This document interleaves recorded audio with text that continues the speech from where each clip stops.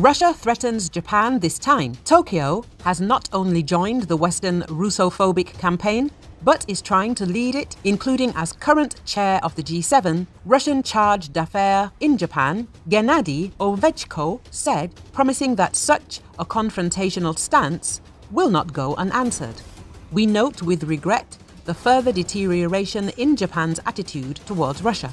We see that Tokyo has not only joined the Russophobic campaign orchestrated by the West, but is also trying to lead the supporters of democracy, including as the chair country of the G7, to increase pressure on Moscow and support Kiev regime, he said at a reception dedicated to Russia Day, warning that such short-sighted confrontational behavior certainly cannot go without countermeasures, which may be very deeply felt by Russia's detractors. Japan has previously imposed several packages of sanctions on Russia in connection with the situation around Ukraine.